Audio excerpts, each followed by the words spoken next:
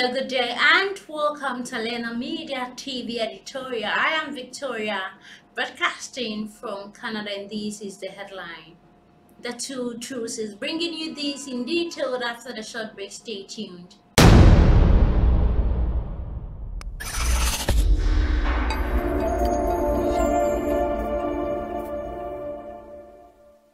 Hello and welcome back from that short break. Now news in detail. Few weeks ago, the three biggest wars in the world were Ukraine, Ethiopia, and Yemen. Now, truces have silenced the guns and the airstrikes in the two of the three.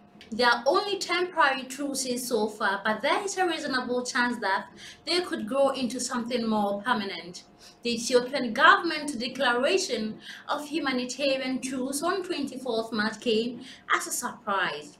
6 months ago, rebels advanced from their home province of Tigray more than halfway to the country's capital, Addis Ababa, and Prime Minister Abiy Ahmed seems on the brink of defeat.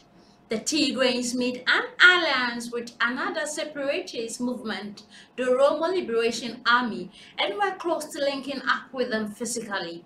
The survivor of Africa's second biggest country seems to be hanging by a thread, and the border coast of it broke up into ethnically defined successor state could have lasted for decades.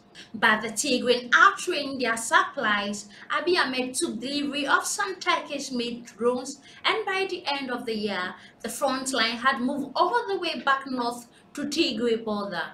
There, the Ethiopian army stopped aware that taking the rebel province by force could involve huge casualty on both sides and had no guarantee of success. Tigray is landlocked, so an Ethiopian blockade on all food supplies from outside was the obvious option. By last month, at least 2 million of Tigray's 7 million people were suffering an extreme lack of food, and practically everybody was hungry all the time. If Tigray was ever to be persuaded to stay in Ethiopia, however, the blockade had to end before huge numbers starved to death. Abiy Ahmed understood that, but still unlikely that he would declare terms without some assurance from the Tigray leaders that they would respect it and the real negotiation would follow. The Tigray war has killed tens of thousands and displaced millions, but there is now a real possibility that the 16-month-old war could end in negotiation peace that keeps Tigray at least formally within the Ethiopian state.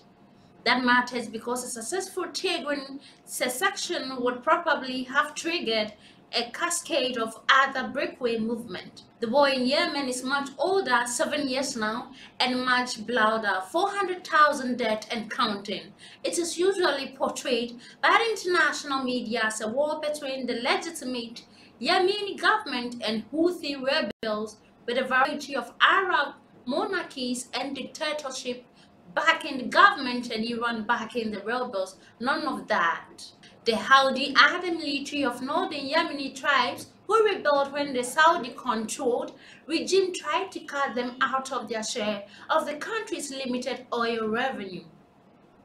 Iran sympathizes because the Houthi tribes like Iran are Shia Muslims, but Tehran does not and cannot support the military.